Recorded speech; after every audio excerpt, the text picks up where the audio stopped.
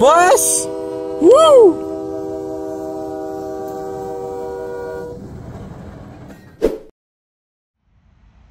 Hey everyone, welcome back to Yapaholics Anonymous. In this video, we're chasing a based railway across the province. We started off around noon at Portage Junction on this very overcast first day of May. Lots of stuff was going on. Trains on the CN main were pretty backed up due to some track work up and down the line. BNSF was working CN's Fort Rouge yard, and by the time we showed up, so was the CN 902, a loaded ballast train headed to Regina that had ES44DC-2225 leading and a -9 2547 trailing.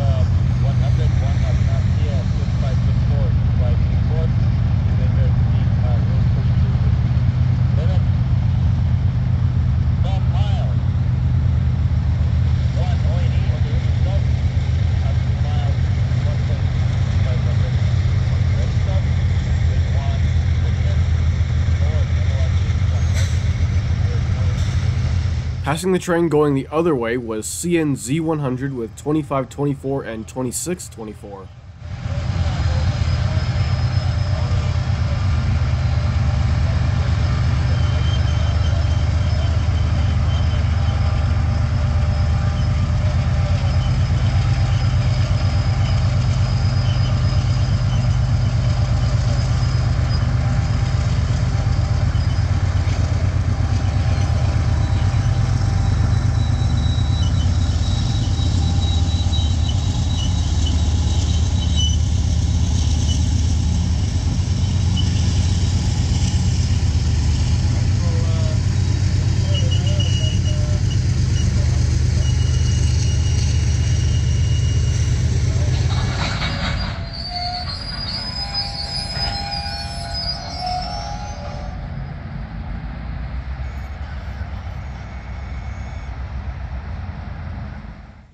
After a little bit of waiting, the star of the day rolled past.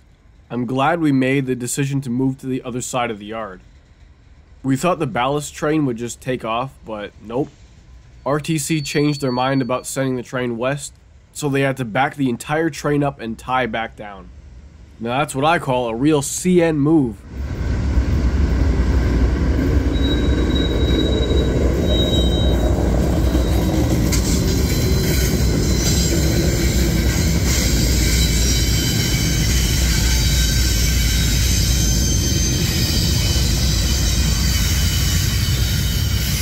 Anyways, CN Q102 had two unique CN-9s as the power, BC Rail 4649 leading, and Canadian Cab 2504 trailing.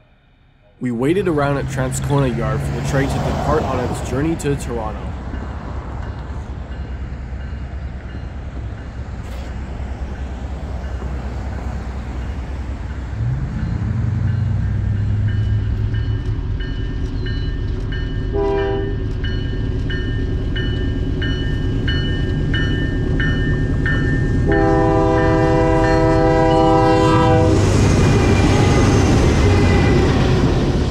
We shot at the S-curve across Highway 15, which, yeah, this shot turned out like garbage.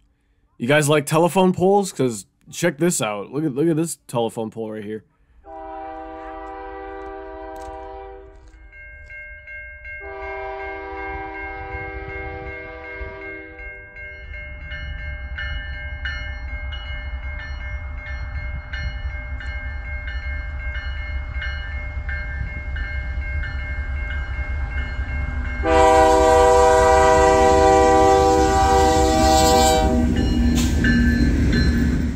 crossing pad was being repaired at a crossing just east of the highway crossing, so the train had a 10-mile-per-hour speed restriction on its way through the area. Here it is again, passing the fairly new P&H Dugald elevator, which replaced the company's 100-plus-year-old terminal elevator at CP's North Transcona yards.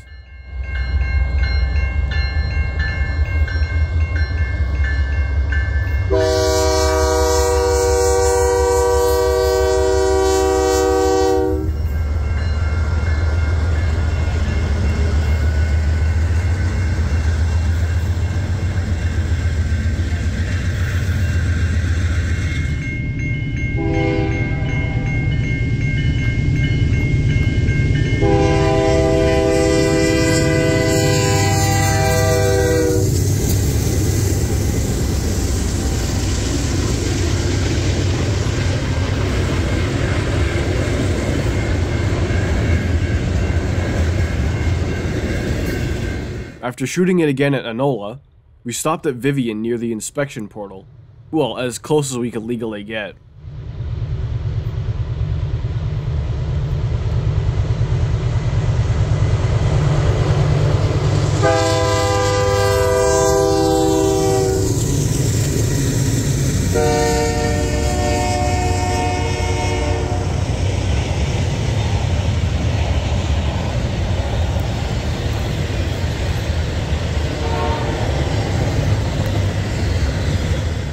And this was my absolute favorite shot of the entire day.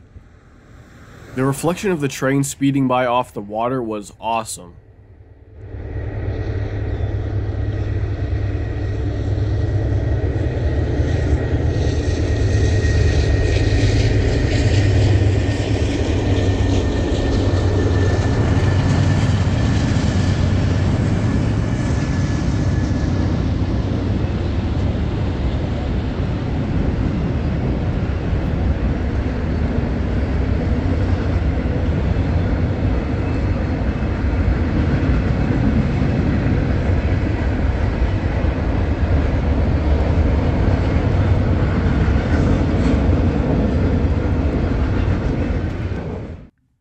We got ahead of the train again and heard over the radio that they'd been lined into a siding just east of Elma for nothing. There was no train coming at it for miles. I guess it was just to slow it down so that maintenance guys up the line could have time to clear out, but why didn't they just... Man, what a stupid railway.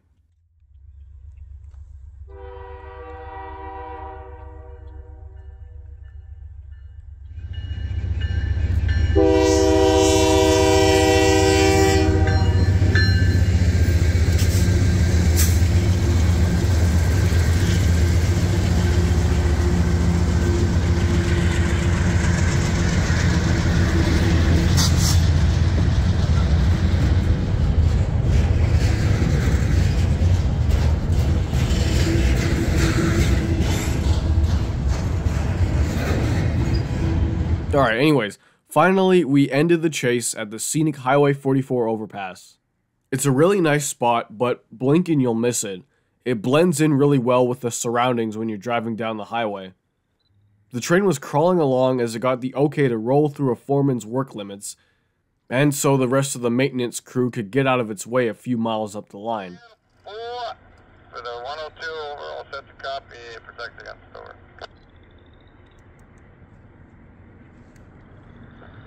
Okay, just confirm that the BCOL 4649, over. Okay, here you item 1 authority number 8548-8548 to 102.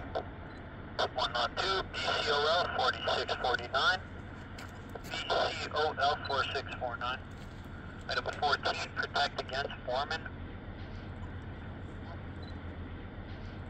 On main track, working between signal 1813-1813 at Indigo and signal 1757-1757 at Decimal. Over. Can you give it to me again there? I didn't get the foreman's number. Name there properly. Over. Spell the last name, please.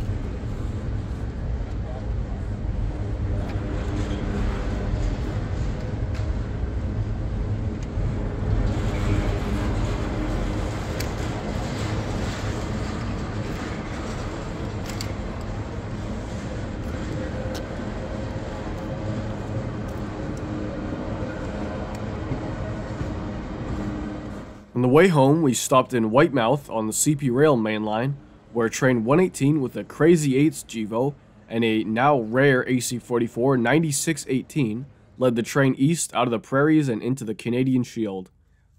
The train should have been through hours earlier, but the CP 8060 that was leading at first crapped out near Oakbank, and 8888 came to the rescue.